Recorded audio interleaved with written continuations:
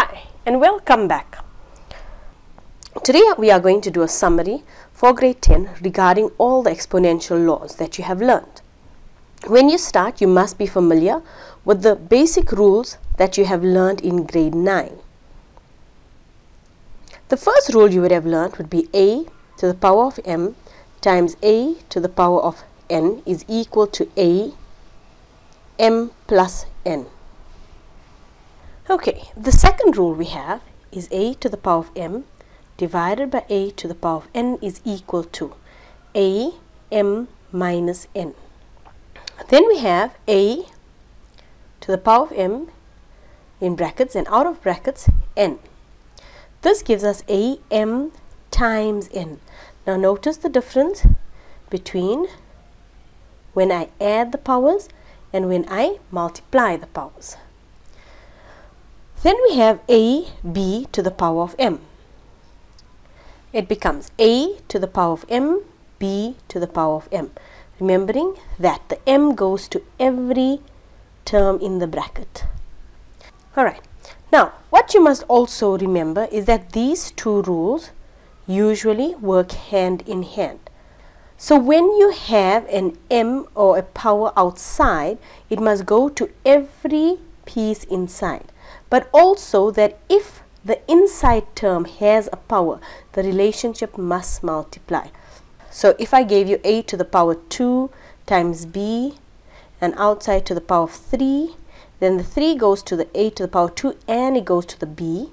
But we have a 2 times 3 and b to the power of 3. So it's a to the power of 6, b to the power of 3. So we have a to the power of 6, b to the power of 3. Then we have the rule of an exponent with a fraction. Right. The rule is if ever you're moving any number or any unknown with an exponent from its original place in the fraction. So if it's at the bottom, you're moving it to the top, or if it's at the top, you're moving it to the bottom, then the power of the exponent changes, not the term, the power. So it moves from m to minus m. The last rule we have is anything to the power of 0 is equal to 1. Now, being comfortable with these rules, you have to realize the styles they're going to ask. The first one is where you only have multiplication and division in the question. Take for example 4 to the power of x minus 1 times 8 to the power of x plus 1 all over 32 to the power of x minus 1. Now in exponents, the heart of exponents is prime numbers. So first we're going to break down the 4, the 8 and the 32 into prime numbers, giving us 2 to the power of 2 x minus 1 times 2 to the power of 3 x plus 4. Notice that I am keeping the brackets. I am not getting rid of the brackets. All over 2 to the power of 5 x minus 1. Now the reason you keep your brackets is because the 2 inside must multiply with the x and the minus 1. If you just write it as 2 to the power 2x minus 1, what happens is you forget to multiply it with the 1 also. The actual answer is 2 to the power of 2x minus 2. 2 times x is 2x. 2 times minus 1 is minus 2. Let's do that with the next bracket. 2 to the power of 3x plus 3 all over 2 to the power of 5x minus 5. Now let's look at which rule we applied here. The rule that we used here is the rule that states that when we have an exponent in a bracket, we multiply the powers. And that's what we did here. We multiplied. Now we are going to join it. It has the same base, so we're going to take 2 as our base. When they are multiplying, we are using this rule, the first rule. Then we are going to add their powers. So I'm going to have 2x minus 2 plus 3x plus 3. I added the 2 on top that were multiplying. But what happens when it is dividing? I'm going to say the top and I'm going to subtract the bottom. So that means I'm going to change the signs of the bottom exponents, giving me minus 5x plus 5. Notice it was a minus here. If I change the signs, it becomes plus. My final answer is 2 to the power of, now let's total. 2x plus 3x is 5x minus 5x, giving me 0. Minus 2 plus 3 is 1 plus 5, 6. So it's 2 to the power of 6. That would equal to 64. Right, the next style of question is where you have plus or minus in the question. Now you must notice in the previous question, the relationship between every term was multiplication. There was no plus or minus between them. Whereas in now, there will be a plus and minus. Okay, if we have 3 to the power of x plus 3 to the power of x plus 2 all over 3 to the power of x minus 1 plus 3 to the power of x. You will notice that there are pluses between the terms, which is different from the previous question where there was no plus or minus between the terms.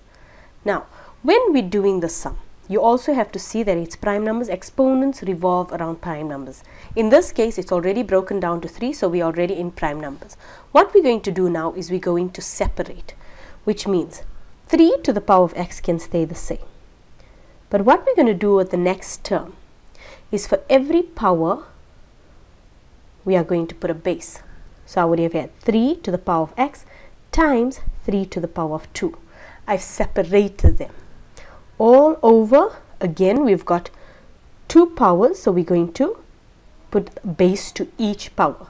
So I have 3 to the power of x times 3 to the power of minus 1 plus 3 to the power of x.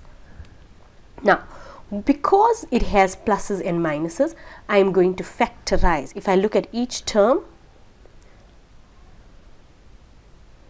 I will see a common. In the top, I have 3 to the power of x that is common, leaving me with 1 plus 3 to the power of 2 all over. At the bottom in each term, again, I have 3 to the power of x that is common, leaving me with 3 to the power of minus 1 plus 1. Now you can cancel 3 to the power x. If you now no longer have an unknown in the question, you can use the calculator. There's no need to show that 3 squared is 9, 3 to the power minus 1 is 1 over 3. Your final answer is 7.5. From this step to the answer, there is no other mark allocation. So it's no use expanding on the answer and wasting time in your exam. Right. The next question is where we are solving for x, but x is a power. Right. When we're solving for x, the general rule is to get the x alone. Now, because the x is attached to the 27, we have to get rid only of the 4. The relationship is multiplication, so I'm dividing. So I have 27 to the power of x is equal to 3. Now again, I'm emphasizing prime numbers are important in exponents. So in this case, I'm going to change 27 to 3 to the power of 3. Remember to keep it in a bracket, because now when you get rid of the brackets, you get 3 to the power of 3x. In this case, had you not put in the bracket, you would have still got the same answer.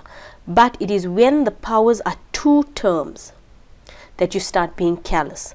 So we don't start forming bad habits. You put the brackets when you break down a number, and then you get rid of the brackets. Now once the bases are the same, I can cancel them. When there is no power, it is accepted as 1. So we now have 3x is equal to 1 x is equal to 1 over 3. The last step we have is where x is the base. So we have x to the power of 1 over 3 is equal to 27. Again, prime numbers are important. So we break down 27 to 3 to the power of 3. We then cross multiply with the opposite. When I say we cross multiply with opposite, we're always going to look at the unknown, because our aim is to get the unknown alone. We then, what we do on the one side, we do on the other side. This gives me x alone is equal to 3 to the power of 9. Thank you for watching.